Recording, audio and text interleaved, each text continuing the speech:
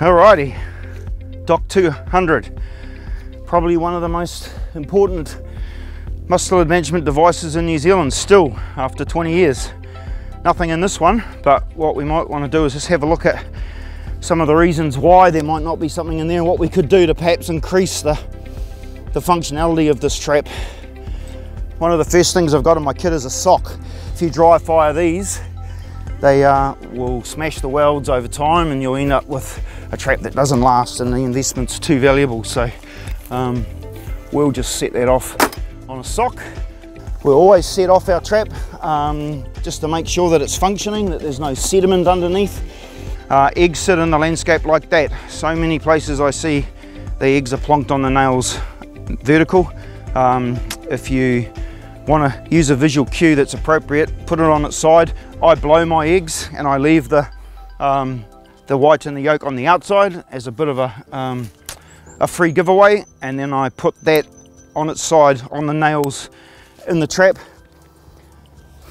so that it's horizontal. We can scuff this ground right up. You can already smell the leaf litter.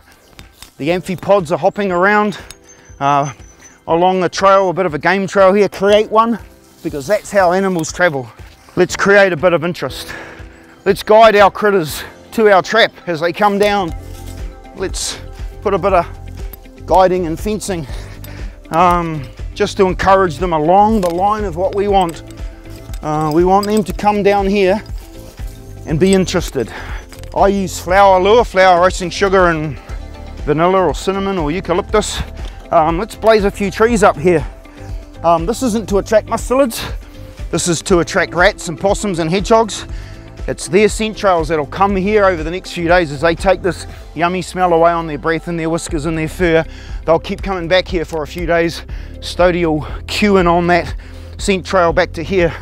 But over here,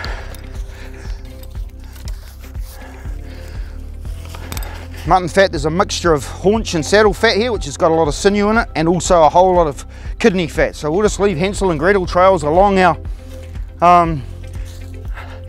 we want everyone who turns up here to see a big neon sign on here saying come on in, not a big neon sign saying danger, do not enter. Just rub your mutton fat up and down the baffles on the ramp. It's up high in the trap. The scent will flow through on the breeze, and the critter as he comes in the trap will be looking up at the bait, not down at the trap. Increase the inquisition, lower the caution. A little bit of rust and stuff on the trap, and just a little bit of cleaning. Make sure the sea is nice and clean, and there we go, ready for action. So pretty much job done. Next 3 days, 2 or 3 nights, that's going to be gold. That's what we want to protect our kaka, our kiwi, our seal, our robins, and it all helps. Next one.